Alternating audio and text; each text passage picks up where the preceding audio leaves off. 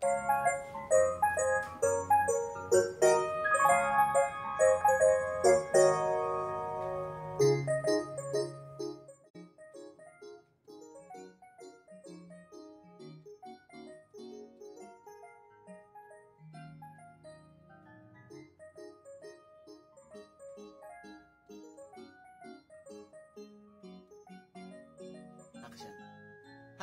Magandang araw mga bata, mga ka-estro. Welcome back po ulit sa MATHestro TV with MATHestro Eric.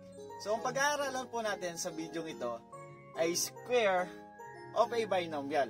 So, squaring of a binomial, meron tayong tatlong step para mas mapadali yung pagsasagot natin.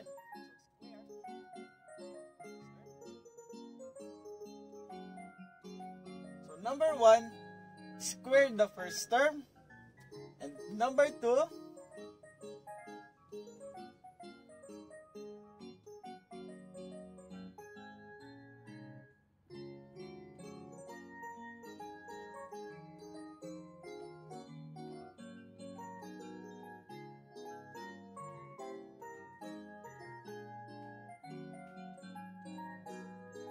multiply the first term by the second term times 2.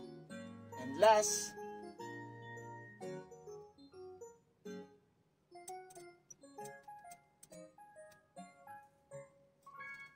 square the last term. So let's try the first example. We have 2c minus 2d squared. Okay? So first, square the first term. So we have 2c equals 4c squared. Then next step, multiply the first term by the second term times 2. So we have 2c times negative 2d times 2 is negative 8cd. Okay? Next, square the last term. We have negative 2d. So we have positive 4d squared. So this is our answer for example number 1. 4c squared minus 8cd plus 4d squared. Nakuha niyo po? So let's try this example. We have 3x minus 5y squared. Okay? So again, square the first term. We have 3x. 3x times 3x, we have 9x squared. Then, multiply the first term by the second term times 2. We have 3x times negative 5y, negative 15, and times 2 is 30. X, y. Last, square the last term. So we have 5 times 5 is 25. Then y squared. So malinaw po ba? Nakuha nyo? Okay, let's try another example.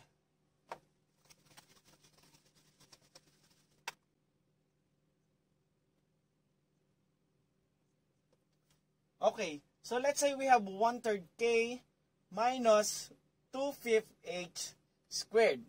If you want to try this example, just pause the video.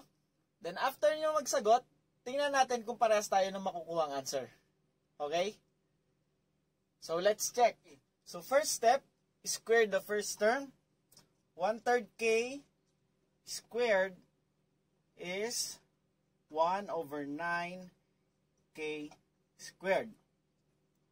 Next step, multiply the first term by the second term times 2. So we have 1/3 k times negative 2/5 h.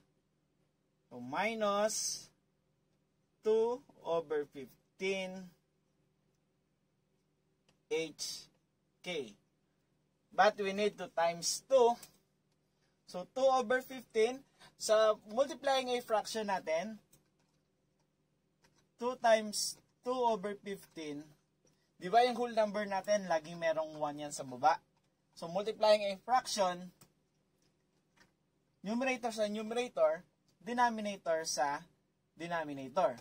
So we will get 2 times 2 is 4 and 1 times 15 is 15. Okay?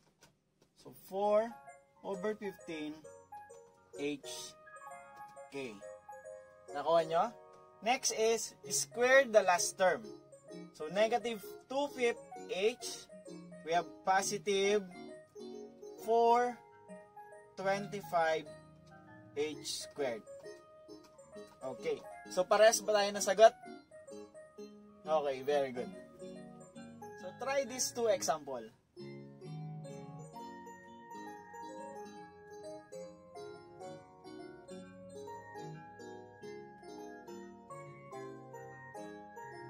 So in number 1, we have 1/4 x squared plus 2y squared quantity squared.